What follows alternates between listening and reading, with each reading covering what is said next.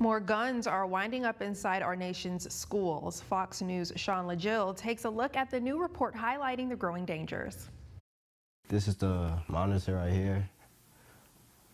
It's waterproof. I can't take it off. Keon Robinson's life changed forever when he was arrested for bringing a gun to his Illinois high school last May.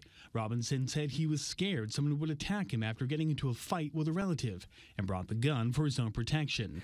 I did not have any intentions of hurting anybody in that school. According to data from the Center for Homeland Defense and Security's K-12 shooting database, incidents like this are becoming more commonplace across our nation's schools, with more guns winding up inside classrooms and on school campuses.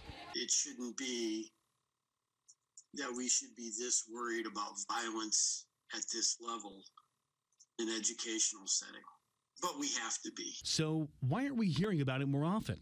While most gun incidents garner national attention when they result in mass shootings, the K-12 school shooting database reveals most gun incidents at schools are not mass shootings, but rather smaller altercations that wind up escalating and can include when firearms are brandished, when rounds are accidentally fired, and more. The levels of violence, it's up in our communities, and schools are a microcosm of the community. The uptick in students bringing firearms to schools is sparking new calls from communities to increase protective measures like metal detectors and armed guards. But some school resource officers say there is a fine line. The thing that we want to not do is to knee-jerk and cause the pendulum to swing so far in a certain direction that our kids now feel like they're going to school in a prison. Sean Lanchel, Fox News.